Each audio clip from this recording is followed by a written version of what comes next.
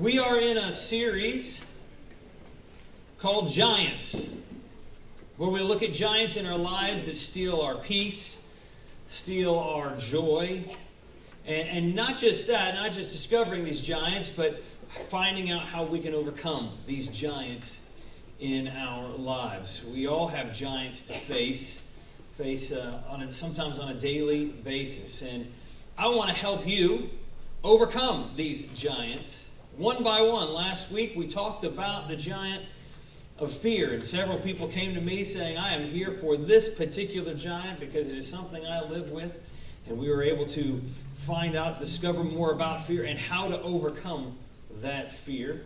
But now we're going to be moving on to our next giant. Now, I live out in Waterford, and so it's out on 132, not particularly close. It's a little bit of a drive, but I enjoy it because it's good country driving. And if you go out 132, you get even more of the country. And as you drive along the 132 outside of Waterford towards the east, you come across a barren place called the Roberts Ferry Cemetery. Okay, now I drive past it all the time. When I was commuting, before I was a pastor here, I was commuting to the hospital at the hospital in Sonora, and I would pass this daily. And it was always just this barren place. Unlike many cemeteries, it didn't have the nice grass that's well manicured. It didn't have a visitor center with somebody to help you find some old headstones. It's just simply dirt and some of these headstones that you see here. Now, several of the founders of Waterford are buried out there, and the founders of the town of Roberts Ferry are there. But that's all it is. It's just dirt and headstones and this really rinky-dink sign right off the highway that says Roberts Ferry Cemetery. Of course, I just mentioned yesterday we had a memorial service for Joanne, Michael's, Jen's mom, and I was reminded yesterday, I observe people. I like to watch people.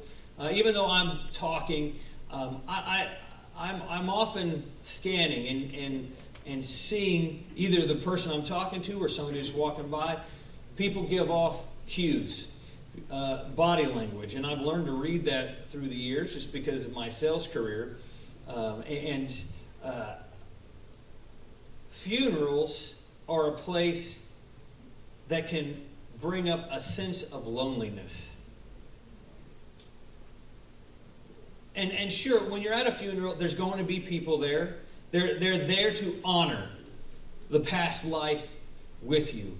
And even at a funeral, you may have your family there to kind of help you through those tough times.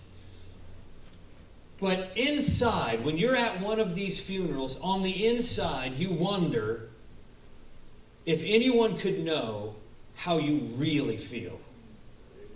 Because when you come to a funeral, yeah, you may be crying, yeah, you may be surrounded by family, but you put this image, you put up this front, and you wonder, does anybody know how it feels on the inside? Could anybody know how horrible I feel at a funeral? And every time I go past a place like this, not just any cemetery, but I go to, when I drive past the Roberts Ferry Cemetery, it's a stark reminder that the cemetery is a lonely place. That a funeral is a lonely place, even surrounded by people. You can feel all alone. True loneliness is what this landscape reminds me of. And so today, the giant that we will face off against is the giant of loneliness. According to a Harvard study, 1 in 3 people feel the following way. 1 in 3 people. You have needs in your life and no one to meet them. You have hurts to share and no one to listen to them. You have love to give and no one to receive it. More than 1 in 3 Americans feel this way. It's about 35, 36%. And may I tell you this? God did not intend for life to be that way. He did not create us to live with those feelings of loneliness. And some of you are thinking, well, I've lived with it for a long time. How is it that God didn't create me this way? So when God created humanity, He created us with a reason, and that is to have a relationship with Him. We see in the very first chapters of the Bible how He created Adam, and then He created Eve, and they began to have families. And the whole reason was God would come down to earth and walk with them, converse with them, have a relationship with them. He created something, and He wanted a relationship with them. It's kind of like, with your kids. If you create them, build a relationship with them. The problem with American society is we've got so many parents who created people and they don't want anything to do with them anymore. I'm fixing to, brother. It's coming. And God did not create us to be this way. He created us to be in relationship. In fact, even before He created us, there was relationship. There was no loneliness. You would think, what was life like before there was this universe? Before God created everything in it, including humanity, so that He can have a relationship with us. There was God the Father, God the Son, God the Holy Spirit. And they lived in communion. They knew what love was before anything else was created. And I realize that for some of you, that's like mind-blowing because you just can't wrap your head around it before time. But from what we see in the Bible, this is how God knew what love and relationship was, because of the relationship that God, the Trinity, had. Before the universe even existed, there was no loneliness. So don't think that, in that vast expanse of nothingness, and there was just blackness and no space, and that there had to be a lonely place. It was not. God, even then, was overcoming loneliness. When Jesus resurrected and ascended, He sent the Holy Spirit to build the church. We spent 4 months talking about the Holy Spirit and how He's important to your life and to this church's life. The church is supposed to be the hands and the feet of Jesus. And I realize that we often think of ways to reach outside of our church to the lost. We have a food ministry. We're even talking about putting together a clothes closet for our community. And we want to reach to the outside of our church. But one of the most important functions of the church is on the inside. One of the chief functions of this church is on the inside. And we see this in Acts chapter 2. And we're going to read through verse 40 through 44. It says, "And with many other words, He testified," talking about the Apostle Peter, "and exhorted them, saying, 'Be saved from this perverse generation.' Then those who gladly received His word were baptized, and that day about 3,000 souls were added to them. And they continued steadfastly," talking about this group of Christians that have now been saved, the thousands. "And they continued steadfastly in the apostles' doctrine and fellowship, in the breaking of bread, and in prayers. Then fear came upon every soul, and many wonders and signs were done through the apostles. Now all who believed were together and had all things in common." We see from the very beginning of the church, from the very beginning when Jesus left and the Holy Spirit came, we see at the very beginning of the church's history that it was meant to come together in loving community where we can help each other and love each other and care for each other. Yesterday, I got to sit next to a neighbor of Joanne's whose name was Joanne. And I said, "Joanne, where do you go to church?" She goes, "Oh, well, I'm part of, my membership is in a church. I come from the Vermont area, so my membership's over there." And I said, "That's your church?" "Yeah." "So you don't go to church here?" "No." "How often do you get back there?" "Oh, once or twice a year." "So that's all you go to church?" "Yeah." "And you're okay with that?" "Yeah." And then the flip was switched. And I went into full Chris Henry mode. And she didn't stay next to us for very much longer. She ate and left. Some people are completely content with having a Christian life with zero community. No community.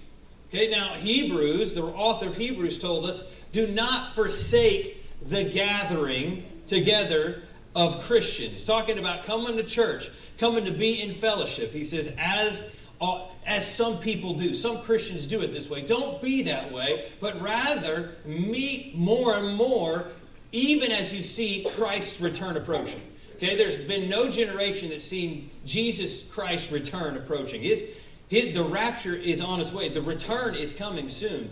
We should be gathering together more and more. The Bible commands us, tells us, we need to be in community in the church. And listen, if the Bible tells you to do something and you don't do it, what does that mean? You're living in sin. Oh, Chris! Oh, Pastor! How could you? Listen, well, if the Bible tells you to do something, do it. There's a reason for it. And it's not just so it could get you in trouble. The author that wrote that knows that when you come into a church, when you're part of a community of Christians, it changes your life. And it changes others' lives. You have an opportunity to change somebody else's life. And so that's why we do this. That's why we come to church, because this is what God has told us to do. And I have a vision for this church, and I've had this vision for this church since the very moment Beverly and I got here almost 5 years ago. And I've tried to show it, we've tried to show it through how our family exists in this church. That this church, Hope Tree Church, is not just a place to meet for a weekly production of music and teaching. I don't ever want this church to be just that. For you or for anybody else. I don't want you to think this is the place where we've got this giant play, this giant production, this work of art where there's music and there's prayers and there's teaching, and then we go home. My vision is that people want to get here early because they got family here. And then you hear the singing and you participate, and then you hear the teaching and you apply it to your life. And then when the service is over, you like hanging around because you got family here. You got friends here. You have a Christian church community right here. I know some of you are like, I got to get out as fast as I can. I'm starving to death. All right? But if you just hold on for 10 minutes and maybe meet somebody, you don't know how they might be able to change your life. Or you might be able to encourage them when they desperately needed a friend. Amen. That's my vision for this church. That's the kind of community I want for this church. That we eat together, that we talk together, that we're not in such a hurry that we can't spend just a few minutes with our friends here who need it. And this isn't just a pastor thing. It's a Christian thing. You understand? This isn't just, now, I love talking beforehand and after. Everybody's like, Chris, what's your favorite thing to do? I love it when everybody gets together and then I get to kind of sit and chat and catch up with some people. As many people as I can before the service starts, before they leave to go home. I love that part. That to me is important. And I want that to be something that you embrace and love. And I know some of you are not the extroverts of the crowd. Some of you are introverts. For some of you, you're like, I don't want to do that. You don't want to do that. Did you know something? You want to know something about me? Introvert. Once upon a time. All right? Once upon a time, I had no problem just going home, being by myself, reading something. I mean, Angela can attest to this, my sister. Now, she had lots of friends during high school days and always hanging out, and I had no problem going home, don't laugh at me, and I'd bust open, okay, because I'm a Generation X guy, the encyclopedias. We didn't have the internet, so to study anything, I actually had to open a book made of paper, all right? And I love to study, and I love to, but you know what? There came a time where I'm like, you know what? I started to hang out with some people. Hey, this is fun. and I took the introvert ways, and I'm like, I'm done with this. I'm done with being that way. I'm closing people off. I'm closing myself off to other people. I need community. And I was able to move myself from that introvert to whatever I am now, all right? It's beyond extrovert. I just enjoy being around people and getting to talk with people. But listen, it's not just for the pastor to do. Okay, it's not just for, I don't want this church to be a place where the only person who talks to other people is the pastor. This isn't a pastor thing. This is a Christian thing, okay? Amen. People ask me all the time, Chris, can you go pray for this person? Of course I can. I'd love to. But did you? Come on. Chris, can you reach out to this person? Can you give this person a call? Of course I can, and I'd love to. But did you reach out? There are people who I depend on in this church to reach out.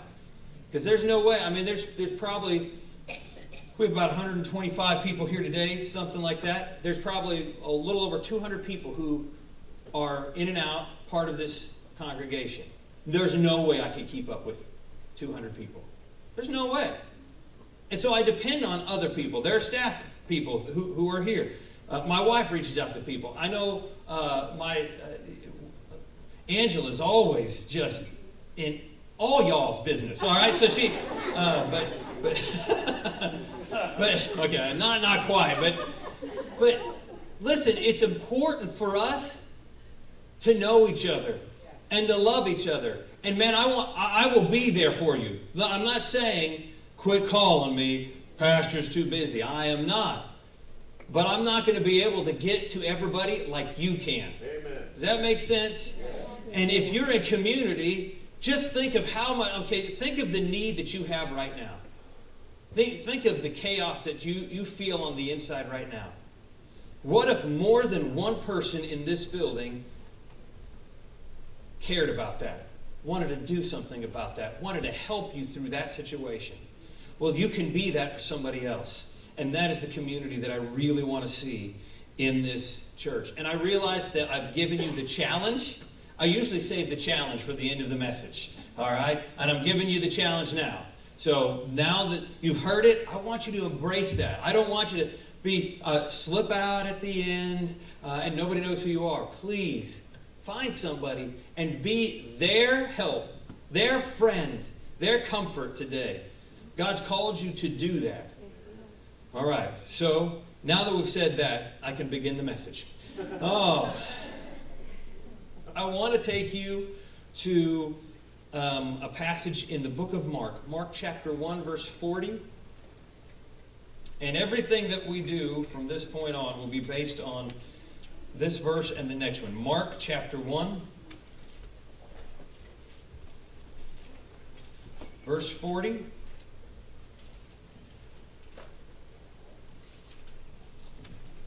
So Jesus has been casting out unclean spirits. He has at this point healed Peter's mother-in-law. There was a Sabbath day where Jesus was healing. He was preaching in Galilee and probably resting in between these particular times where he's been helping the people. So now we come to verse 40 and it says, now a leper came to him, imploring him, kneeling down to him and saying to him, if you are willing, you can make me clean. If you are willing, you can make me clean. Here we find a man overcome by his infirmities. Leprosy, a disgusting disease, a terrible disease, something you definitely don't want. You wouldn't wish this on anybody. But not just that, but we find a man who, if you understand the nature of leprosy and what it meant for your life, we find a man overcome by loneliness. This man was a lonely man because the disease of leprosy keeps you isolated. In the Jewish culture, you had to stay 50 steps away from everyone else. Why? Because leprosy is an airborne virus. Every time you would cough, Every time you would say something and it would spit, that would cause it. Yeah, that sounds familiar. About 4 years ago, okay, we're all having to, mask up and, it was 6 feet. Okay, that, and of course, that we all know that was like an arbitrary number that we just threw at the problem. But here we have, if you've got leprosy, it's not 6 feet, it's 50 steps. 50 steps. If you have leprosy, you had to stay 50 steps away because the virus was an airborne virus and would definitely be spread by touch. If you touched somebody with that disease, you would get it. You would have it. And the problem with leprosy was it didn't just kill you, it killed you slowly. Okay, it was a slow, painful death. You would have it not for weeks or months. You would have it for years, even up to a decade before it would kill you. And do you know how lonely that would be? That according to the customs, you had to stay 50 feet away from everybody, and you had to do that for years. For years. Okay, I remember how upset we were when during COVID we had people in nursing homes who family couldn't visit except through glass or through these plastic partitions. And we felt so awful, and that just lasted a few months in some states, like this one a year or more. But imagine going through life for years, even up to a decade or more, and you're 50 feet away from everybody. How bad would it be? Listen, that if you had leprosy, you had to announce what you had. If you had leprosy, you had to share that with everybody. You couldn't come into the room without saying, unclean, unclean. That's what you had to say because everybody thought, oh my goodness, I got to stay away from that guy. And the rules were, if you didn't scream unclean, the people around you, if they find that you have leprosy, they could stone you to death right there. Some people would probably accept that after a little bit of having leprosy. But just imagine how bad it would be that you have to walk into the room and you have to announce yourself by what's wrong with you. Anybody follow me here? Imagine walking into a room and the first thing you have to do is announce what's wrong with you. If you had leprosy, you actually had to tear your clothes. You had to rip your clothes apart, shred them, so that everybody just saw you and they knew. You didn't even necessarily had to scream unclean because of the way your clothing was, the way it was shredded in a certain way. They knew that you had leprosy. And you'd come in and you'd yell unclean. Or if you came into an area where there was a group of people, you would scream unclean. And if you didn't say it, you could be stoned to death. And the reason was to protect others. The reason these laws were in place was to protect the population from having a leprosy outbreak. See, the problem with this situation is you're identified by your issues. When you were a leper, you had to be identified by your issues. Before anyone knew you, you were identified by what people saw. And you're an outcast because of what they see. They didn't care how nice you were. They didn't care how good a person you've been. They don't care what dreams you have. They don't care about what you love to do. They didn't care about you at all. All they cared about was your issue, your problem. And what does that sound like? Maybe today. Maybe it sounds like people in general. Because I don't see things that they've changed all that much. Because today, people still want to focus on your issue. People still want to focus on your sin. People still want to focus on your failures. That's what people want to do. They want to focus on you. They want to focus on how did Chris Henry fail? How did Dan Barr blow it today?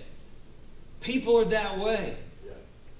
They're looking for your spots. See, when you had leprosy, you had spots and sores on your body that said that you were a leper. People are still today looking for your spots. They want to find out what your spot is. And some of us don't have necessarily this leprous spot on the outside, but we have a blemish on the inside. A problem of the mind or emotions. Just about all of us have one. Amen. One honest person. All right. We all have a problem that we deal with. These giants that we deal with. If we don't have one giant, we probably got a bunch of giants coming after us. We don't have a blemish on the outside. Our blemishes are on the inside, and people want to know what it is. And people want to point it out. You know, don't claim you don't have one. It's that one thing that people know about you. You know what I'm talking about? Okay, there's that one thing that people know about you. And they talk about it. They criticize you for that one thing. They talk to their friends about that one thing that you got wrong with you. How many of you would you continue to show up Sunday after Sunday if every time that you walked in through that door, you had to announce your issue? The issue that you struggle with. You had to come in. I'm a thief. You come in. I got an anger problem. And that's how you announce yourself. I have a lust and porn problem. And that's how you announce yourself every time you come in. Would you show up to anywhere if you had to announce that? And that's where we find this leper. Every time he showed up, he had to announce his problem. And if you had to do that, you know what you would do? Isolate. The last thing you would want to do is be around other people. Because if they know what your problem is, and then you're having to declare, even if you don't have to declare, the fact that they know what your problem is, you walk into that room and that's all you're thinking about. Oh, they know. I know what they're talking about. I know that they're running me into the ground. And you know what you end up wanting to do? You want to isolate. You want to hide. You want to get to a place where nobody sees you anymore because you don't want to have to face the own problem. You have that problem that you live with every day. The last thing you want to do is have everybody else know about it, talk about it. And you would be right to do so, to isolate yourself. And that's where we find this leper. Why would he want to be around anybody if he has to keep declaring this? Leprosy, it's been a long misunderstood disease. It was thought that this disease simply caused parts of your body to begin to rot and fall off. And then that, once it was starting to rot, it would spread. It was, like I said, it's a gross disease, terrible disease. Okay, and that's not the way leprosy works. Leprosy is a nervous system disorder. It's a nervous system. So if you have diabetes and you have diabetic neuropathy, you have just a small taste of what leprosy was like. Okay, you know how it starts to, for a while, it starts to itch and burn in your fingertips and your toes. And you begin to lose feeling when you have diabetic neuropathy. Leprosy was like that, but it was a lot faster.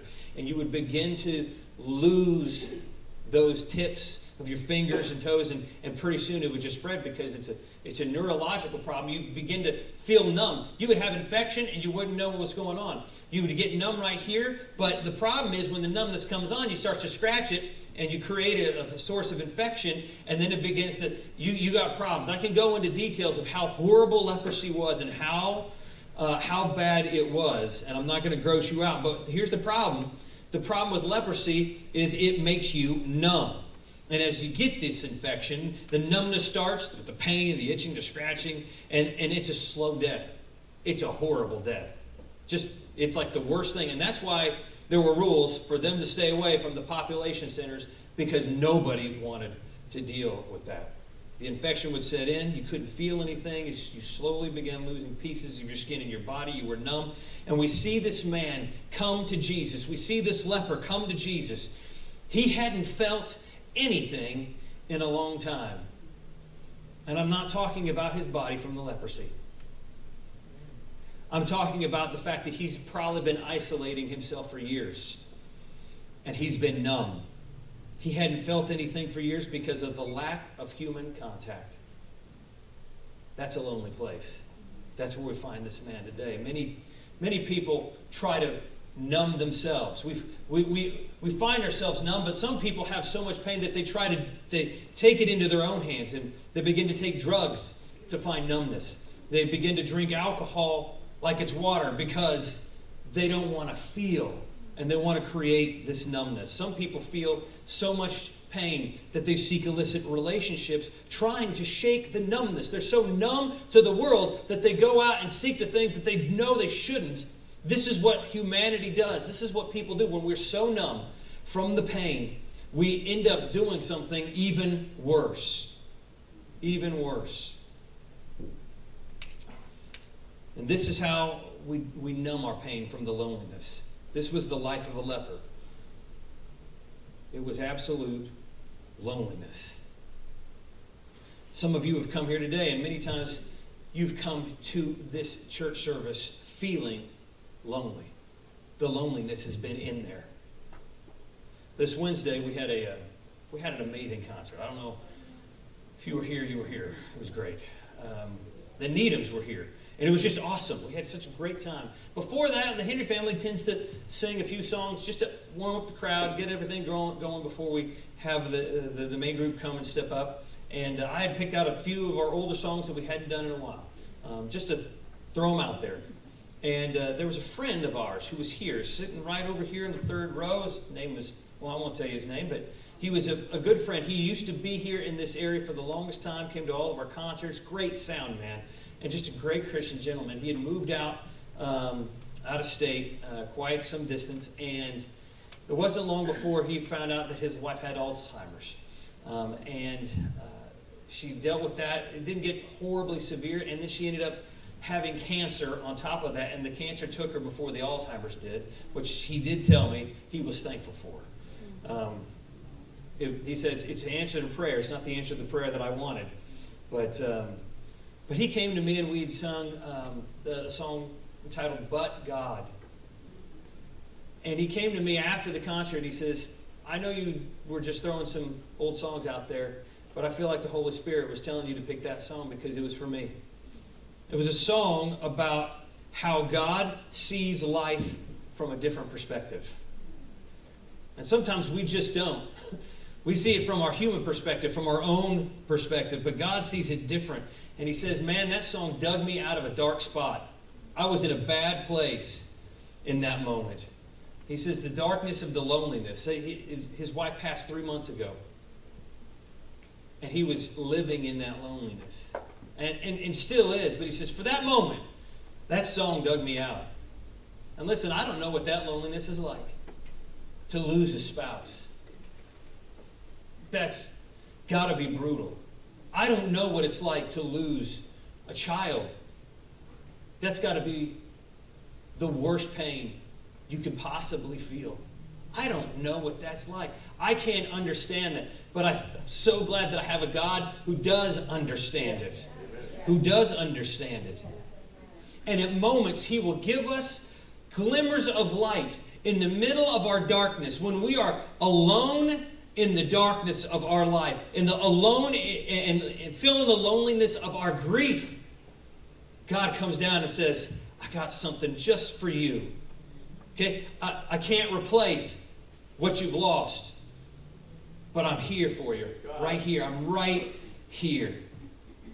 And again, some of you come here weekly, feeling that loneliness. Maybe it's from the loss of a spouse or a child or somebody that you cared about. And you come in here with that kind of loneliness. Let's go back to you know what? Yeah.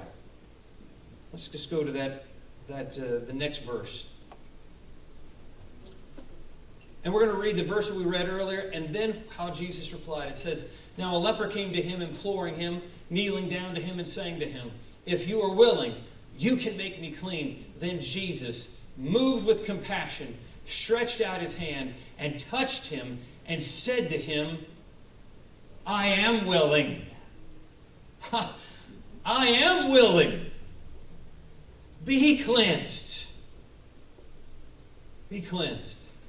If you watch The Chosen, there's the first video clip I ever saw of this was Jesus healing that leper. And you're just going to have to go home and watch it. We don't have time for it today, but we see this man willing to be seen and willing to have his issue exposed. This is important. Now imagine his loneliness. Imagine he hasn't been able to touch or to have been touched by another human being probably for years at this point. Every time he shows up, people run. People scatter. They never talk to him like a normal human would. And how could you? You know what his problem is. The last thing you want is to be his friend. I don't want to be your friend, because if we're friends, you're going to want to get close to me, and then I might have what you have. We could be that way. But understand this. Understand this part of the story. Here comes Jesus with his disciples, and the leper comes around the corner. And the disciples are probably freaking out. Oh my goodness, here comes a leper. And he comes to Jesus, running straight at him, knowing he's not supposed to do that. He exposes his issue to everybody around him. He's not isolating anymore. He's coming to Jesus because he's heard that Jesus can do something for him, that he might be able to heal him from this horrible disease and rid him of this isolation and this loneliness that he has. And now this is interesting. Jesus is the Word of God. In fact, John calls him the Word of God. When God the Father speaks, Jesus is the physical manifestation of that Word in this universe. He is the Word. That's why he says Jesus is the Word of God, because when it's spoken, Jesus is the action. He's the one that makes it happen. That's why the Bible says, by Jesus all things are made. Because he is the action of God in this universe. Now just get this. Jesus has been saying to everybody, be healed, be cleansed. Yes, you're healed. Just by speaking, he can heal somebody. But instead, the leper comes up to him, and Jesus does this. The last thing you would ever do to a leper. You don't know where his sores are. You don't know that you've cut your hand and now you're completely infected. But Jesus doesn't speak.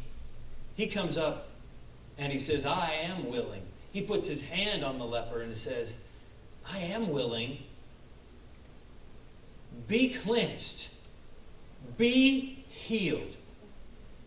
And I think this is an important part of what we see in this lesson, is that Jesus wasn't willing to just say, yeah, be healed, and I don't want to have anything to do with you, okay?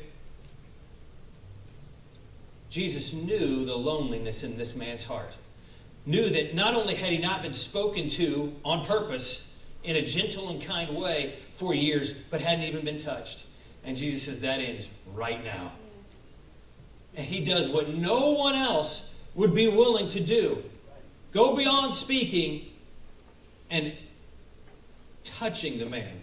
He decided to do something that communicates something more than words could ever say. It's why when we get here to church, we say hello, and then we shake hands. We say hi to our friends, and then we give each other a hug. Human touch, affectionate and appropriate, is important. Did you get that last part? All right. Jesus goes beyond words and touches the leper. Jesus goes to the heart of the matter with this man and breaks through the main culprit. And I'm going to give you the main culprit of all loneliness. It's shame. Shame creates loneliness. Shame can come in all sorts of different ways. Some people feel shame for what they've done. Maybe it's something that you've done that's really bad. And for years, maybe, for years, you've lived with that shame, hoping that no one would know. And yet, you feel like everyone knows. Have you ever felt that way? Don't raise your hand. But you feel the shame of something that you've done, and you feel like everybody knows, even though hardly anybody knows, but you feel like everyone does. And you carry that shame. You live with that shame. Some people have shame because of maybe how you were raised. Maybe you were raised in poverty. And you carry that shame. You know, when you went to school and you had the poorest clothes. You had shoes from Payless Shoe Source. You had shirts and jeans from the local series in Kmart that doesn't even exist anymore. And maybe you bore that shame through life. Maybe your parents ended up in jail. And it brought shame on the family. And you took that to school as you grew up in that. And because you grew up as a kid in that shame, whether it be poverty or whatever it may be, you carried that shame right into the rest of your life. And you hid it. And you didn't carry it. And you know what that does? It just creates more loneliness. Because you did, maybe someone did something to you. Yeah. Maybe somebody did something to you, and it wasn't your fault. But what they did to you was so heinous that you still bear the shame of that. It wasn't your fault. But you carry the shame of that moment because it was such an ugly moment. And you carry that shame years later, feeling dirty. It wasn't your fault, but you feel that shame. And let me tell you what shame does. It just brings loneliness. Shame brings on loneliness. It makes you feel like you need to create a new identity because of because of the shame that you feel in your life. It makes you want to take on a new identity. Sure, you're on social media, but the social media is only showing the you that keeps your shame in the darkness. Maybe you talk with friends on the phone all the time, but you never let them know what you've got buried because of the shame of that. Maybe you meet with people all the time, but the shame that you carried from your childhood, you're sure to cover up with a different version of you. And you create a fake persona, a fake identity because of that shame. And no one knows the real you.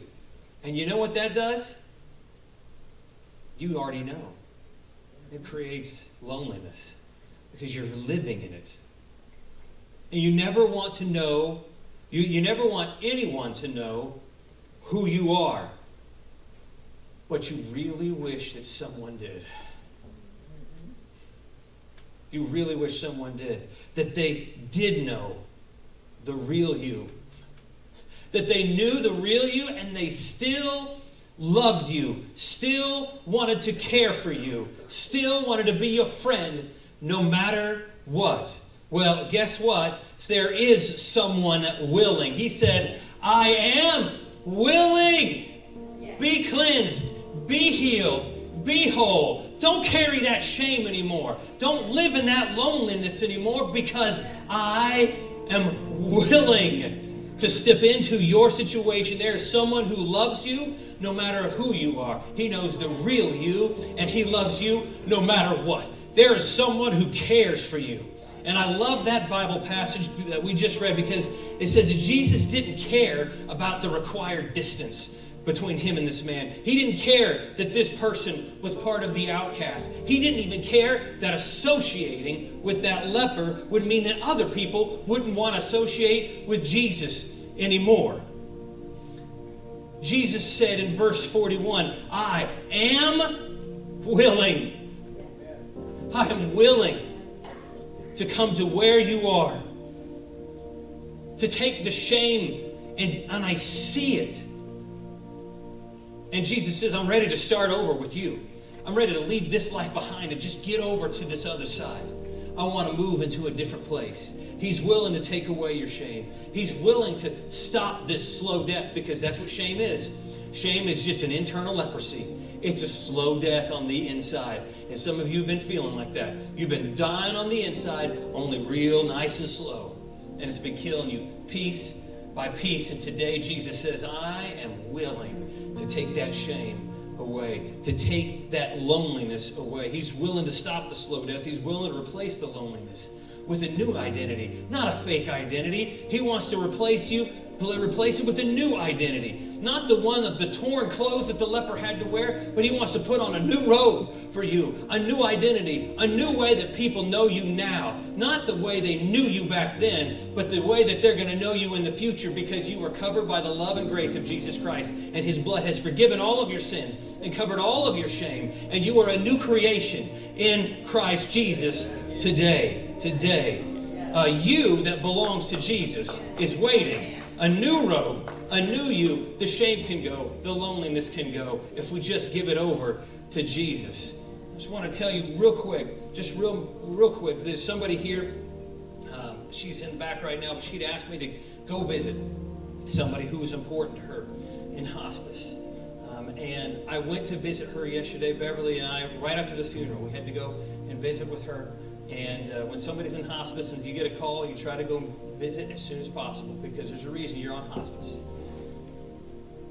And we went there to pray. And I went in, I prayed for her, and Beverly just began to pray. And let me tell you, her condition was one that what you could see was there.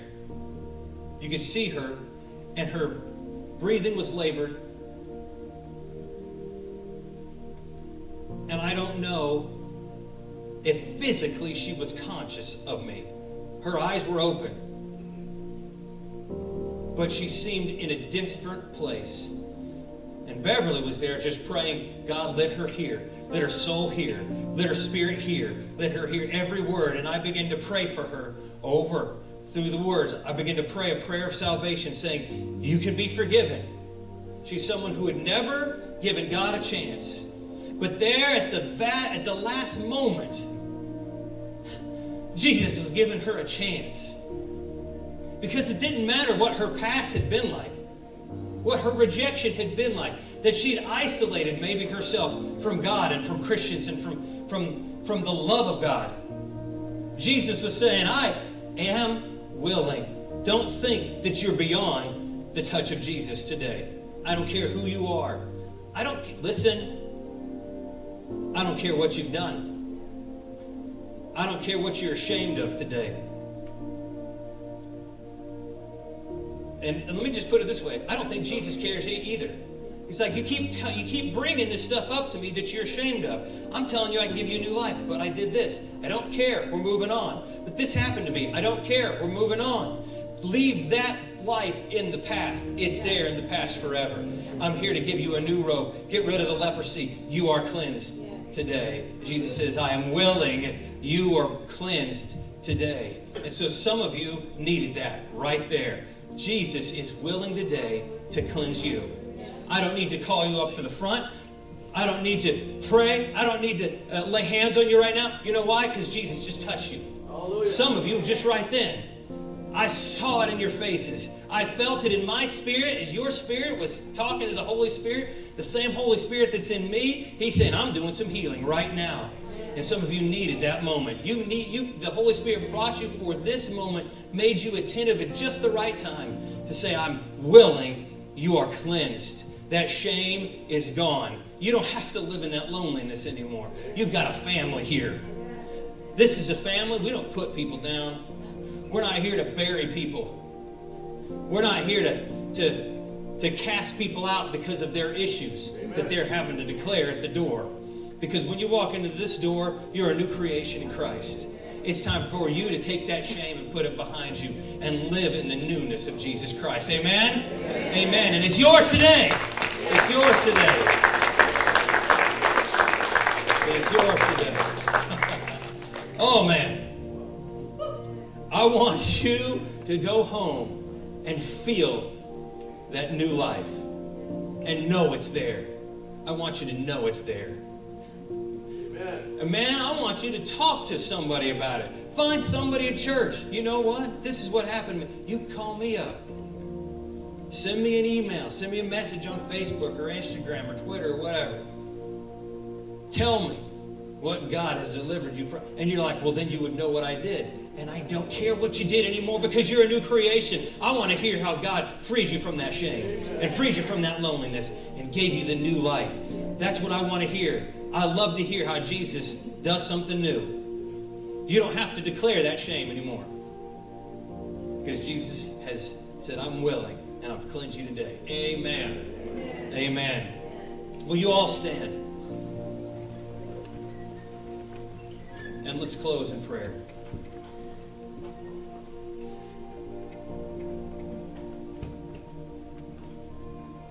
Father, thank you for your Son. Thank you for sending your Son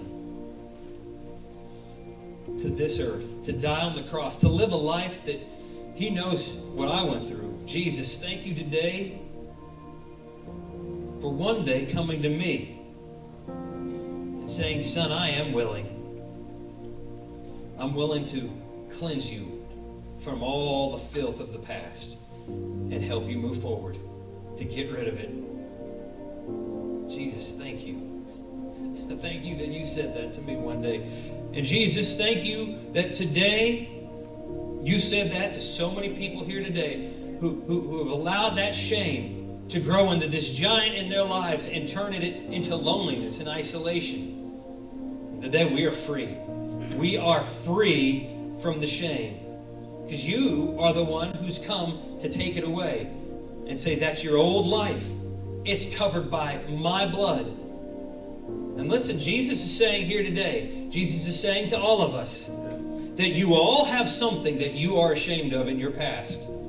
Don't ever hold anything against someone because you yourself have been forgiven of that shame.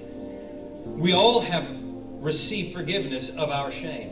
Don't hold somebody's shame against them because of the shame that you had forgiven in your life. Today, Father, we receive that forgiveness. The shame is no longer going to carry us. It's no longer going to scare us into the corner and leave us lonely and isolated like the devil would want, like our enemy would want. He would want to isolate us so he could just pick us off nice and easy. Not today, Satan. In Jesus' name, Jesus will rebuke you. He rebukes you. In Jesus' name, we rebuke you out of our lives. And that shame is gone. And we are forgiven today. And we walk not as a lonely, solo pilgrim, but today we live in community, in a new church, in a new family, with the new life that you've given us today. Father, thank you for meeting us here today with your Spirit. Go with us as we leave. Bless those who have come and deliver us from evil. We pray this all in Jesus' name. And everyone said, Amen. Amen. Go in that newness. God bless you. Go and serve your King. That's